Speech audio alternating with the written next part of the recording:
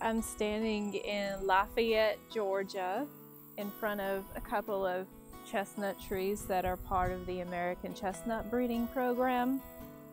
And I came to harvest today, but instead pruned a little bit. And these burrs on the American Chinese hybrid are not open yet. So all of the nuts look like this, and that's very small for a nut. I don't think there's a nut in it that's going to cause the involucre or burr to open, and I suspect incomplete pollination. This tree wasn't bagged as it usually is in the American Chestnut Tree breeding program.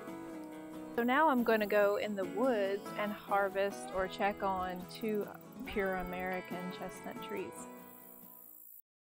So I'm standing in front of something that's pretty rare in the woods, which is a tall American chestnut tree. The chestnut tree is not what's interesting, it's that it has burrs on it, or nuts, that have been pollinated from a nearby American chestnut tree about 20 meters away.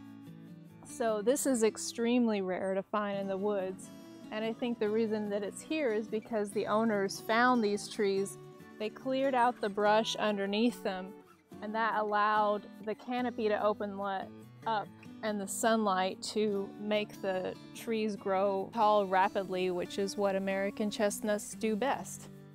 This is pure American chestnut tree pollinated by another pure American, and these are completely closed, but I have a feeling they'll be ready in about a week and a half.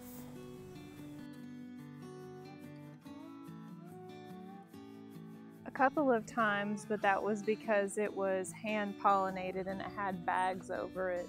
But this has just been open pollinated by a nearby other American chestnut tree, because their population has been decimated to the point where they don't grow enough to produce in the wild. They're not dead, we still have them, but they grow so high and then they get the blight and die back down to the ground level, and then they sprout back up from the base because the disease doesn't kill the entire tree, it just kills the bark, eats the bark. So even if there were 2 chestnut trees adjacent in the woods, everyone wants to get at a chestnut because it's so nutritious, including deer and squirrels.